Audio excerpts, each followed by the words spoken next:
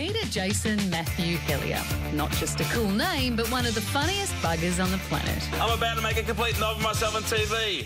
Continue. Starting out on community TV in '98, Pete's career went north fast, starring on shows like Rove, Before the Game and The Trophy Room.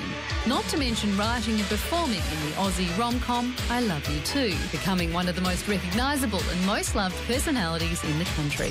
Buongiorno, that's Italian. It means hello. And now we're going to get a double dose of funny as he teams up with one of his besties, Mez, in a show creatively called Peter Helliar and Merrick Watts.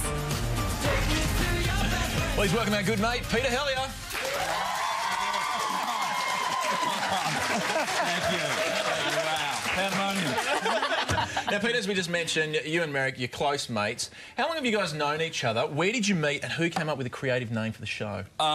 Peter Helliar, Merrick Watts. Well, I did because my name's first, obviously. Yeah. But Merrick's actually my oldest friend in comedy. I met him before I started doing stand-up comedy at a community radio station at the outskirts of Melbourne, Plenty Valley FM.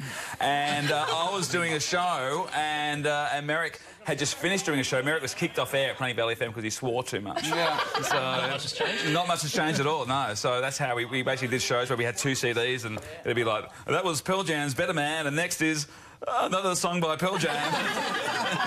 So you're doing this show together, and I was spending a lot of time together, I imagine. Yeah. Are you getting up to much trouble in your downtime? Well, we're doing shows in Sydney at the Comedy Store, so it's Merrick's hometown, but it's not my hometown. I'm from Melbourne, so I'm kind of away. So it's kind of the first night. It was the first night I was like, let's go, let's have a few beers and catch up afterwards. And then the next night I was like, yeah, let's have a few beers and catch up afterwards. You got sick of you, obviously, though. Yeah, because I ended up hanging out with you on Friday. we had a two-man tie. Just me and him.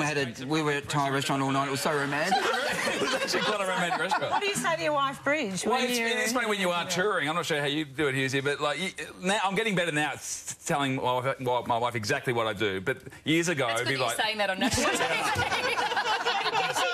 But years ago, you can't ring home and pretend you're having a good time because our job doesn't already seem like really a job. You know, like it seems like it's just fun, and it is fun. So if you're touring, like once I was in at Hamilton Island doing a gig, but I went off and did one of those Whitsunday Islands, and I rang my wife and she said, "How are the shows going?" I said, "Oh, tough."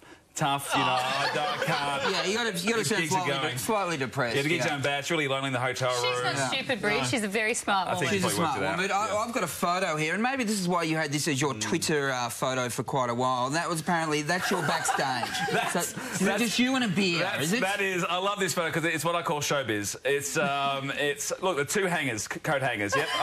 I'm getting a little bit up myself there, aren't I? And it's got the bin. It's got the beer. It's pretty much what most stages look like. But there's only one beer which I find hard to believe with you, to be honest. Well, there's about 6 more of them.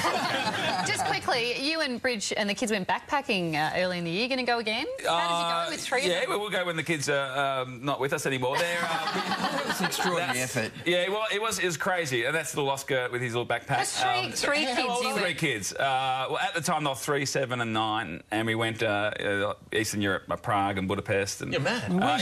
Where's your bravery medal? Well, exactly. It's a good point. The worst thing is actually the toughest thing is just spending 24/7 with your kids. Like, there's no handoff to school. There's no babysitters. Yeah. It's actually, you realise that you don't really like your kids that much, you know? I do, kids. I do. I love you guys. They're old enough to watch. I love you. Hopefully they're all in bed right now. Peter Helliar, Merrick Watts, they're performing at the Comedy Store until the 25th of November. You just got to head to our website to get the ticket details. Please thank Peter Helliar. We're almost out of here. Here's your top 5.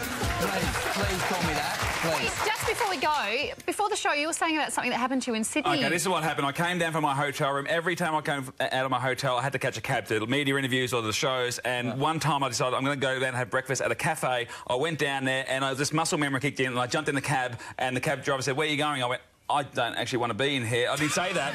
And then I said, "Just take me to the Comedy Store." So I went to the because he was Middle Eastern. I didn't want to say. I didn't want to say no, because I didn't want to be racist. We gave you 34 seconds to do that. We're out of time. Please thank Peter